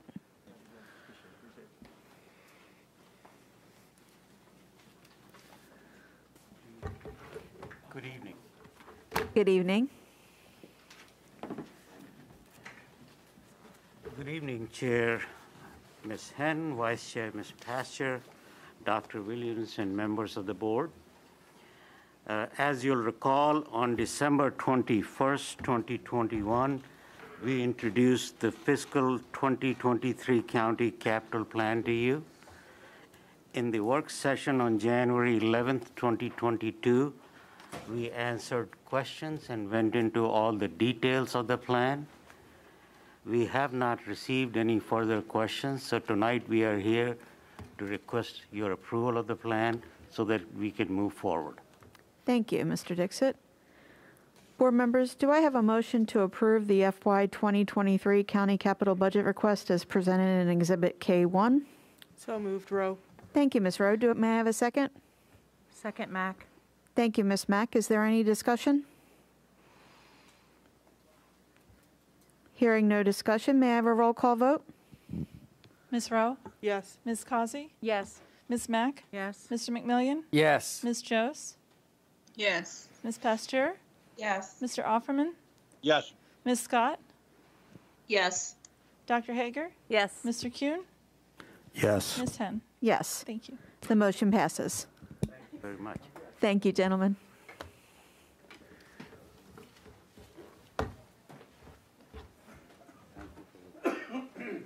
The next item on the agenda is an information item, including the financial report for November 2021, and that is located in board docs.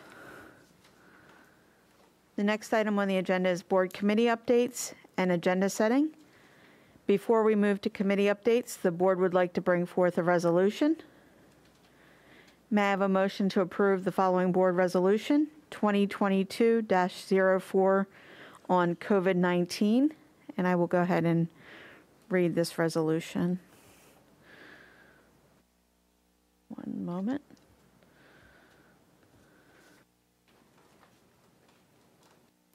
Okay. Resolution 2022-04 on COVID-19.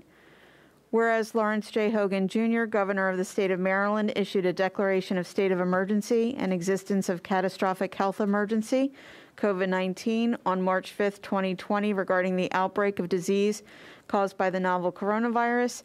And whereas the United States Centers for Disease Control and Prevention, CDC, has issued guidance to all states and local governments and all citizens recommending preparedness to prevent community spread and guard against COVID-19. And whereas the Board of Education of Baltimore County deems it essential to prepare for the possibility that due to medical or health emergencies related to COVID-19, individual board members may not be able to attend board meetings or board committee meetings, or the possibility that it may be necessary for the entire board or a board committee to meet remotely or virtually in order to protect the health of the public or board members. And whereas the business of the board must continue even if medical or health emergencies related to COVID-19 arise. And whereas the board recognizes that the Maryland Open Meetings Act requires that the board hold its meetings in public unless otherwise permitted under the act, be it therefore resolved that notwithstanding any other policy of the board, limitations on the number of board meetings that an individual board member may attend remotely and the basis for participating remotely are suspended through June 30th, 2022, and be it further resolved that notwithstanding any other policy of the board, this resolution is retroactive to the start of the 2021-2022 school year, and be it further resolved that the superintendent is authorized to establish an appropriate technological mechanism that would allow board members individually or as a whole to fully participate in meetings remotely without being physically present, and which would allow the public to attend the meeting by being able to fully listen to those portions of the meeting that are open pursuant to the Maryland Open Meetings Act. So moved, Rowe. Thank you, Ms. Rowe. Is there a second? Second, Offerman. Thank you, Mr. Offerman. Is there any discussion? Mr. Thomas? Thank you. I'd just like to share that I will not be voting in favor of this. I think the board should be holding itself to the same standard that we are all BCPS students and staff that are currently in the building. So thank you. Thank you. Is there any further discussion? Hearing none, may I have a roll call vote? Ms. Rowe? Yes. Ms. Causey? Ms. Mack? Yes. Mr. McMillian? Yes. Ms. Jose? Yes. Ms. Pasteur? Yes. Mr. Thomas? No. Mr. Offerman? Yes. Ms. Scott? Yes. Dr. Hager? No. Mr. Kuhn? Yes. Ms. Henn? Yes. Thank you. The motion passes. Next is committee updates, and we'll start with the audit committee. Mr. McMillian. Thank you. During our January 12, 2022 audit committee meeting, the committee went into administrative function section session to discuss the Public Works report on the Office of Internal Audit. Per the recommendation of the Audit Committee, at this time, I move that the board reject the recommendation of Public Works Efficiency Review to reduce the number of staff in the Office of Internal Audit. Okay. Is there a second? There's no Second is second. required since it comes from committee. Any discussion? Would you like to speak to your motion, Mr. McMillian? Yes, very briefly. Considering that we're the 25th largest school system in the country, we've got over 175 schools, over 108,000 students, over 18,000 employees. We're over a $2 billion budget annually, operating budget. We have federal money coming in. We have the blueprint, pending money coming in from the state. We need, in my opinion, we need to keep the staff that we have in internal audit. Thank you. Thank you. Ms. Joes? Thank you. To echo what Mr. McMillan just said, having been on the audit committee, I do want to especially thank the Office of Internal Audit. They do an incredible job, and they are very critical to maintaining accountability and transparency in the school system. So I fully support this resolution. So thank you to the Office of Internal Office and all of the staff that work so hard. Thank you, Ms. Joes. Mr. Thomas? Thank you. Was this a unanimous decision from the committee? Excuse me? Was this a unanimous decision from the committee? Or was the vote like 3 in favor? Can you address your, okay, My motion is Mr. McMillian. My motion is to reject the efficiency review recommendation to lower the number of employees. And Mr. McMillian, Mr. Thomas would like to know if the committee's vote was unanimous. Yes. Okay. Thank you. Thank you. Ms. Pasteur? Thank you. Ditto on the things that have been said before. Mr. McMillian pointed out blueprint.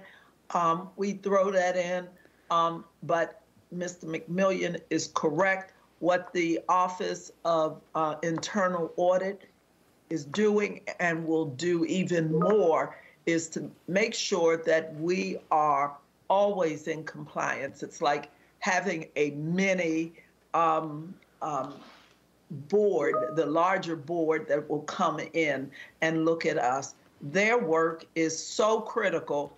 In fact, I would even push for them to have at least one more staff person, but certainly I will go with Mr. McMillian's that they maintain it, not make it smaller. Thank you. Thank you, Ms. Pasteur. Ms. Rowe? Yes, I would just like to concur with what other board members have said in support of this, but also to point out that the board members were emailed Ms. Andrew Barr's response to the efficiency review, and if you read that very closely, she did not get the opportunity to collaborate with the efficiency review, and she responded to every item that they presented.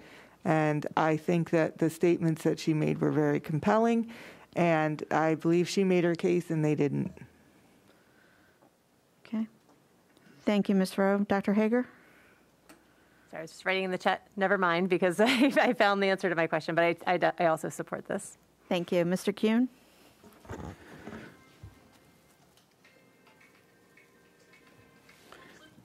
So I don't disapprove of this motion.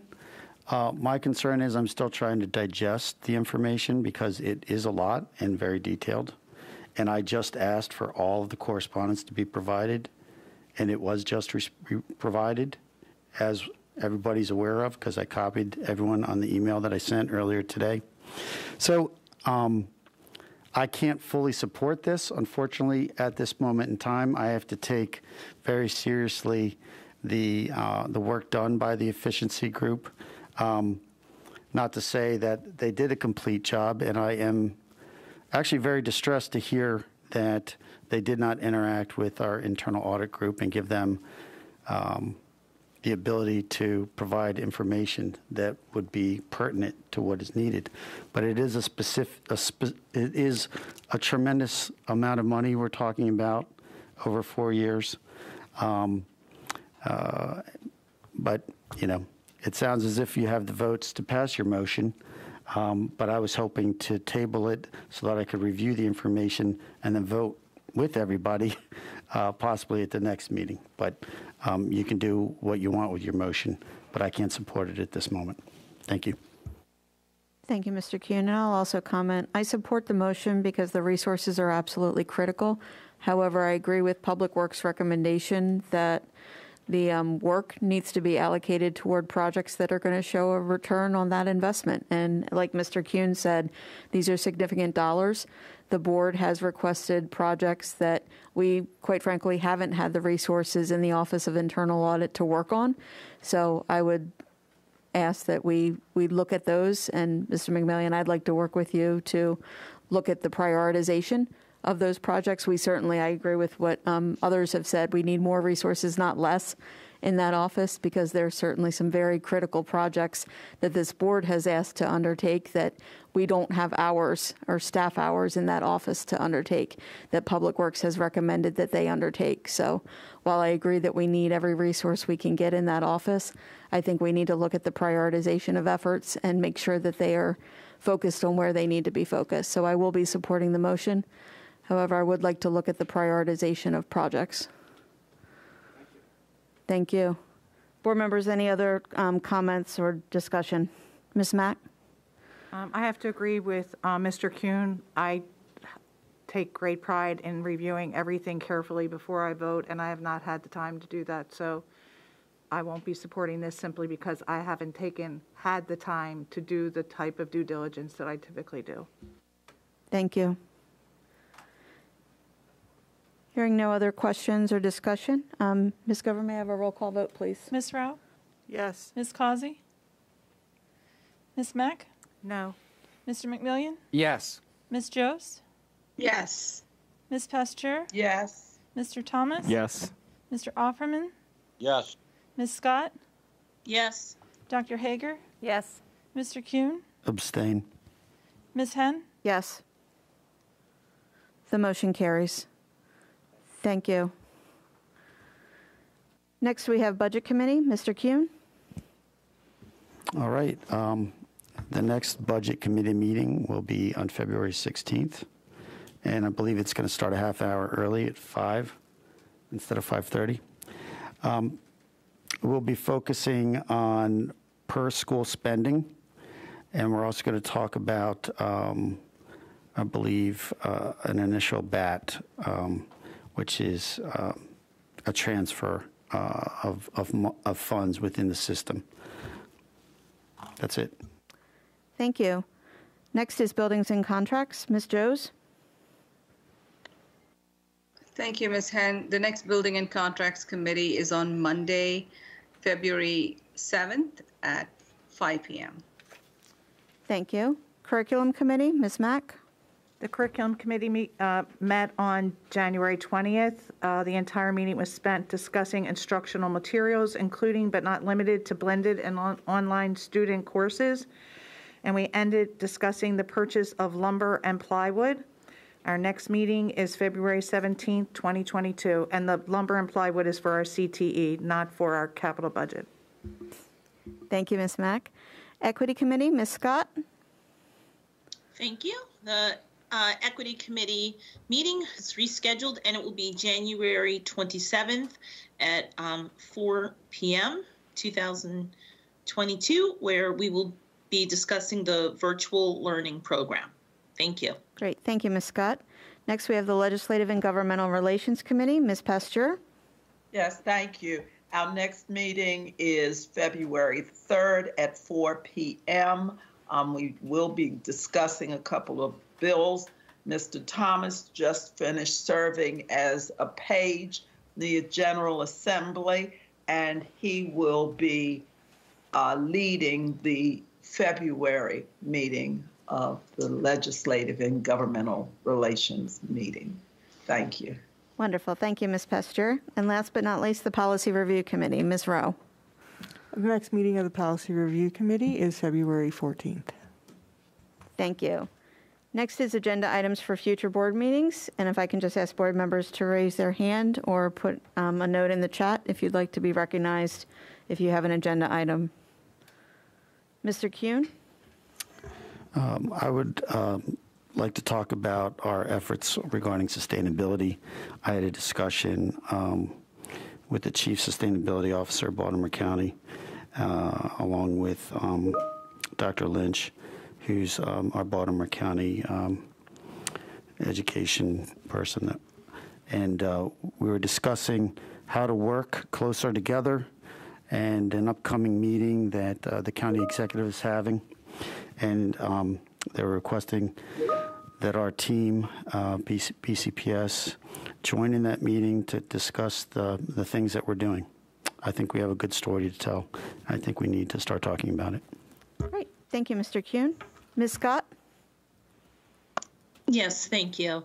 I would like to hear more about the efficiency review. There were some suggested items in there, in particular to the board, things that we could improve upon. And I would just like to hear more about some of the things that we're doing to address several of the items that were brought up in the efficiency review. Thank you. Thank you, Ms. Scott. Mr. Thomas? Thank you. I'd like to have an update at some point on senior activities and end of the year senior events, spring proms, all that kind of stuff. I was talking to Dr. Lins about it earlier, so I'm excited to get that information out soon. And just as like a sort of fun topic, I'd like us to have icebreakers at the beginning of our meetings, just a tiny icebreaker so we can all share a little bit about ourselves and become more, more personable. So thank you. Thank you. Others? Mrs. Causey? Thank you, Madam Chair. I would like to see an agenda item addressing the board's responsiveness and the school system's responsiveness to our stakeholders. Over the last couple years, we've received tremendous amount of engagement from parents and staff and students, and I think there really should be a more formal way to process that and also to be responsive. The state superintendent and the state board at the beginning of the pandemic set up a new process, and in order to address all of it and even aggregate it and then share it at their meetings, their state board meetings. So I would like to see an agenda item about the possibilities for that. And I am also excited about hearing about the end of the year, especially given the great news that we heard from Ms. Somerville about the COVID reduction, and we're hoping that that continues. Thank you. Thank you. Any last items for discussion? Dr. Hager, do you want to share?